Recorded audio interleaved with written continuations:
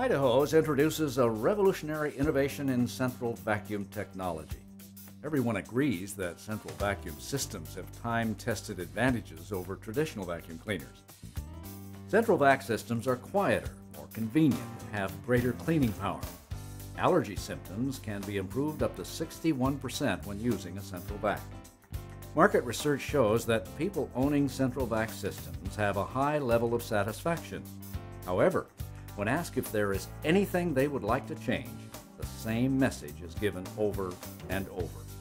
They do not like carrying a large, bulky hose from inlet to inlet, and they do not like storing the hose and wasting valuable closet space. Well, there is good news.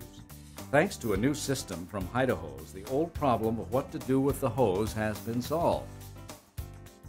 With the hide-a-hose system, the vacuum hose is stored inside the vacuum tubing, hidden inside the walls, attic, or crawl space, and is removed quickly and easily for quick and thorough cleanups. And when you're done, the hose is effortlessly retracted back inside the wall. Here's how it works. Each inlet has a hose cleverly hidden within the system's own vacuum tubing. Since you don't need to carry or store the hose, the hide-a-hose system allows you to use much longer hoses, thus reducing the number of inlets needed in a typical home by half. When you're ready to vacuum, just remove the amount of hose you need. Engage the hose lock, turn the system on, and begin vacuuming.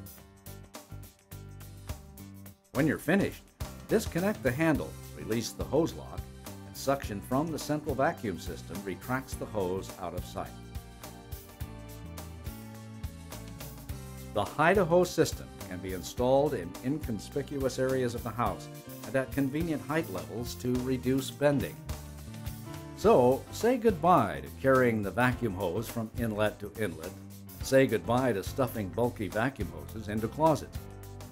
To find out more about the unique hide-a-hose system, talk to your authorized hide-a-hose central vacuum dealer or visit us at www.hide-a-hose.biz for more information.